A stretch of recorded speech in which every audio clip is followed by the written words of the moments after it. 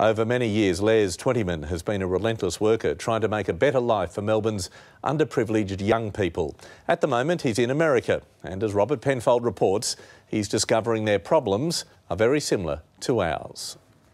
Venice Beach in Los Angeles is a magnet for tourists. You like to come to Venice Beach and have some fun. But there on the edges, there's another story. And that's where Polly Williams from Melbourne and now living here in California comes to the rescue, helping the hundreds of homeless teens and young adults who end up here. Oh, wow! Today she's showing around Les Twentyman, Melbourne's legendary youth worker.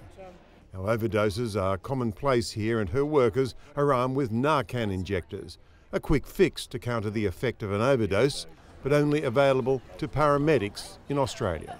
And I remember back in Australia, back around 2000, when we had so many overdoses, like if we as outreach workers had have had that on site, how many more lives we could have saved. And just like in Australia, well, the problem never really goes away. They estimate there are at least 100 homeless youths here on the beach every night. And as quickly as they get them away, the next day they come back and they find more. Have you worked before? Twentyman sees many similarities to the problems in Victoria and believes more big business help for this unfashionable cause would make a huge difference. We need corporate Australia and corporate America to help us, because if you don't, you're going to don't have to worry about tourists coming from overseas and that. You're going to have it within your own suburbs, and that's the big concern we have. Robert Penfold, 9 News, Los Angeles.